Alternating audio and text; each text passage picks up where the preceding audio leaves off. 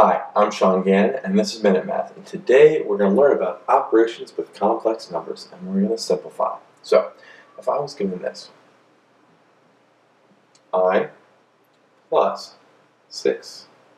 So if I was given I plus 6i, I needed to simplify that. Well, since we have an I being imaginary, I and 6i together, they can act similarly to like if it was just a variable, okay? So I plus 6i, well, if we have one I and 6 i's, we have 7 i's. So we have 7i right there.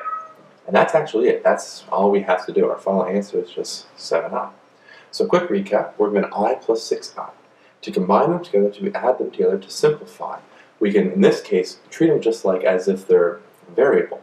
So we have I plus 6i, we add them together, our i's are like a variable, add them together to get a 7i. And so our final answer again is just 7i.